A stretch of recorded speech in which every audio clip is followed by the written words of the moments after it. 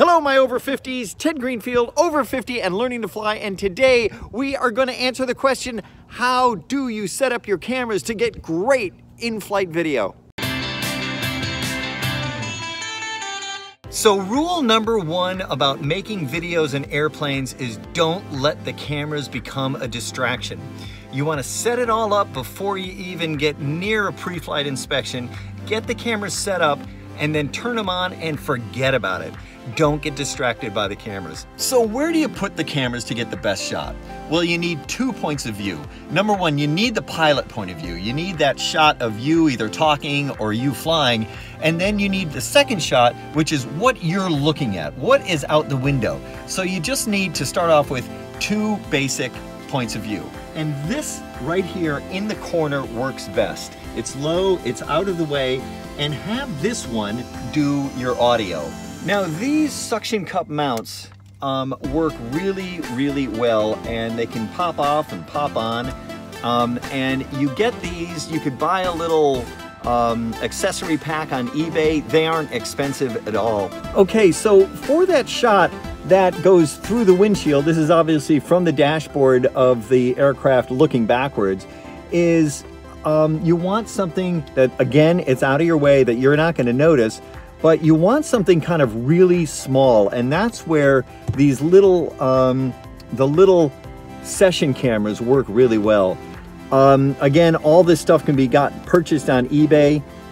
These, I don't even know if these are in production anymore, but I absolutely love these things because they're just tiny and you set it and forget it. These little mounts are fantastic. It just kind of, the camera just kind of pops in here. You clip it into place, and then I mounted with the with some adhesive a clip camera mount, and then all you do is just slide it in, and you can't really monitor the shot, but if you just put it over here with maybe a little bit of an extension on it, it gets that shot, what you're looking at through the windshield. My favorite piece about this is that if you are done, you need it out of the way, or if you're talking and you turn the camera off, it just slides back like that. So if you're ready to go, I just put it in there, press go, and I'm off to the races. So the biggest question is, how do you sync it up?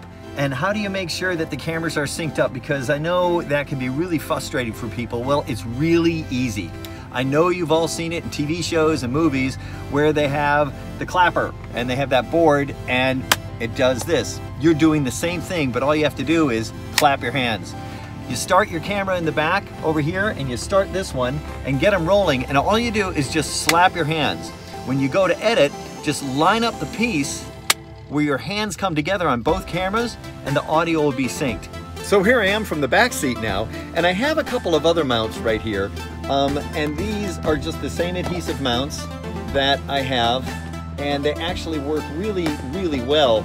But if I want to get a different shot from the back, and maybe if I'm by myself and I want to get a wider shot, I've just put 2 adhesive mounts over here. One just a little offset so I can get the control panel and get the dashboard in there, and then one right on the center line to get more of a center line shot. These are kind of hard to get because sometimes you don't get a good picture from them, and if you're trying to explain something, you get the backs of people's heads and it might not really be good. But I left them up here and I use them once in a while, but the adhesive mounts work really well because then they're there and all you do is plug it in. So now, how do I get that shot that is on the bottom of the plane that gets that bottom view? Well, it's really easy, and this is just a simple adhesive mount that I put in there. I made sure this area was super clean before I did, obviously, and I haven't lost this back camera yet. But all you do is just pop it in and tilt the camera down a little bit. You don't want it kind of aiming back at the fuselage or anything like that. Then turn the camera on and get back in your plane and fly. And then it's set it and forget it, but it gets a really nice shot, especially if landing, and it will always tell if you are on the center line or not. Now, you have to remember, putting one of these mounts here, you have to be prepared to lose the camera. I haven't lost one back up here, but I have lost one from the wing before.